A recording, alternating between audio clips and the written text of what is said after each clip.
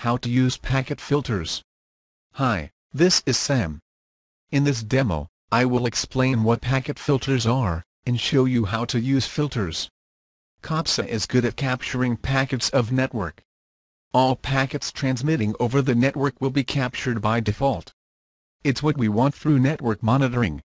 But it drives you crazy when you have to pick certain types of packets out of the packet piles. That's right. Using filters.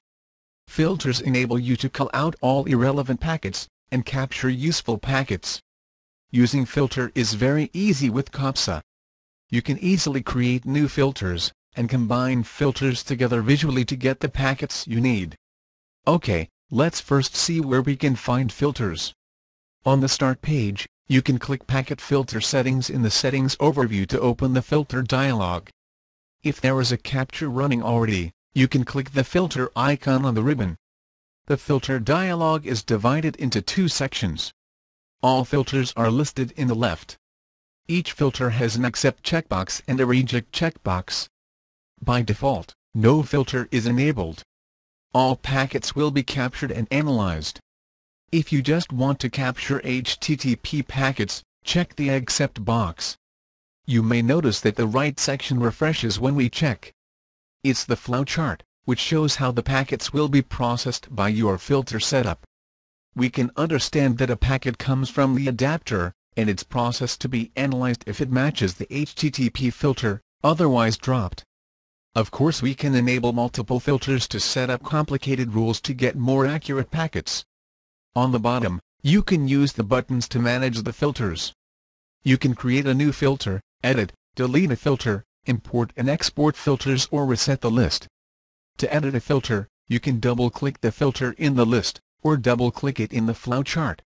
Okay, let's see how to create a filter. Click this button and a new dialog appears. This dialog has two tabs, Simple Filter and Advanced Filter.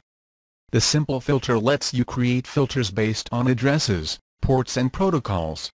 First, we give the new filter a name, write a description, and choose a color for the filter. The address rule is to set MAC or IP address statement. You can set source address as a single address, an address range or IP address subnet. Then you can decide the traffic direction, to capture single-way or bi-direction packets, and then target address.